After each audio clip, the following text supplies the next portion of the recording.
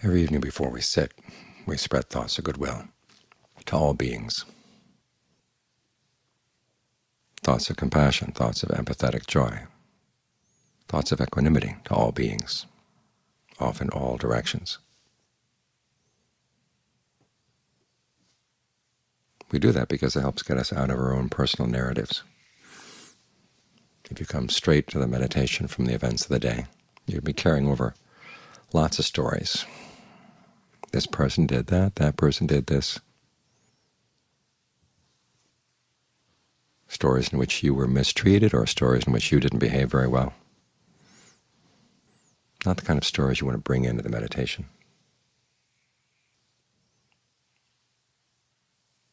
So it's good to get out of the stories. Think about all beings in all directions. If you get obsessed with your own sufferings, well, there's a lot more suffering out there.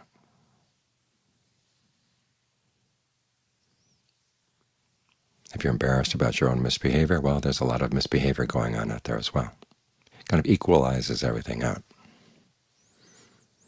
Not that it lets you off the hook, but at least gives you some perspective that as you come to the meditation, in many ways you're really fortunate. You've got the opportunity to meditate. There's so many beings out there who don't.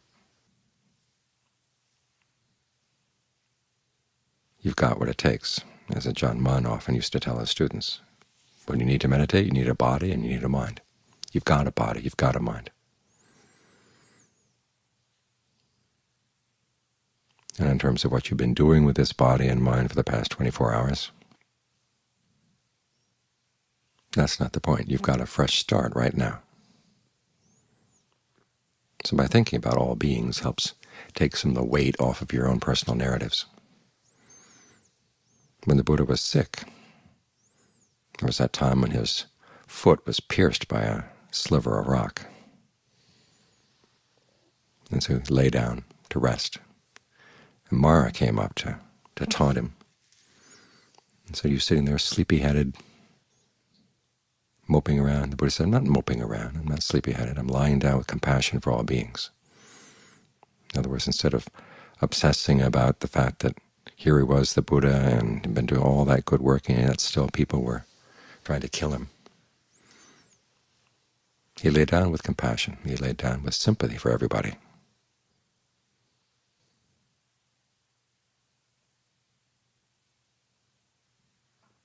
So he had all beings in mind. And it's good as you practice is to keep all beings in mind.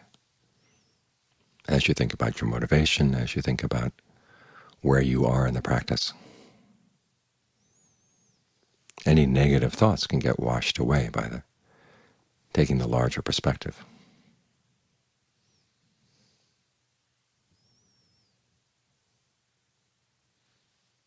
So when you find yourself discouraged, when you find yourself wondering how much more bad karma you're going to have to experience, well, put things into perspective. You've got the karma of a meditator. That's really good karma right there.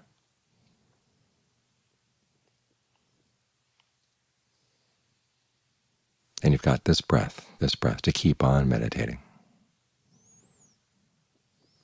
And as you're sitting here with the breath, the narratives can go away. They're not really relevant.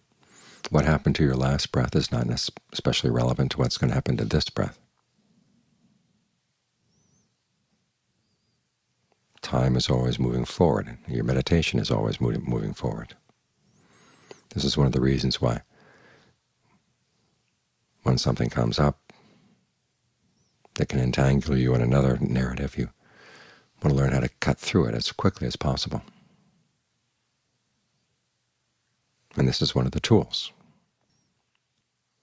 Looking at the narrative not as a familiar old friend, but as something strange, a peculiarity of this particular body, this particular time. But your mind is learning how to step out of this particular body in this particular time, at least the way this time is being shaped by the narrative. You learn to step back. And then you drop it. And once you've dropped it, you just let it go. If there's a temptation to go back and figure, well, what was it that was so enthralling about that narrative? It's got you. It's one of its tricks for snaring you again. It's like the person who gives up alcohol and says, well, I've proven that I can give up alcohol, now I can go back and drink again. Once you've dropped a thought, leave it dropped. The John Lee's image is of a person plowing a field. And you let the soil fall off the plow, and you don't have to stick it in a bag to analyze it after you finish plowing. If you did that, you'd get way down, never get anywhere in the field. You keep moving forward, moving forward. This breath, this next breath, the next breath. Keep at it. And if you notice yourself trying to stick things in bags and keep them to chew over afterwards, well, ask yourself, what kind of stuff are you chewing on? Old leftovers, like a dog rolling around in something dead that it's found.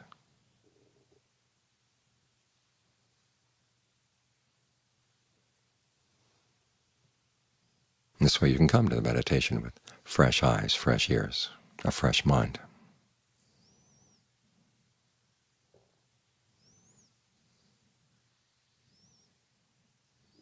And that perspective of all beings takes a lot of the personal sting away from the narrative of the past day or the past week. All beings are suffering.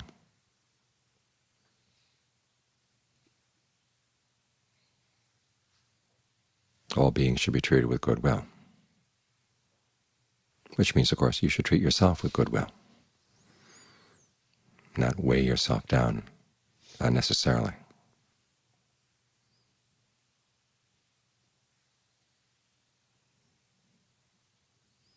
When you're now weighed down, you find you have a lot more energy than you thought you had.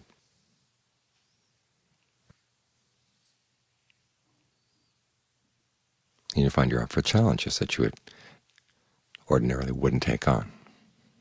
This is how you grow as a meditator, learning how to travel lightly.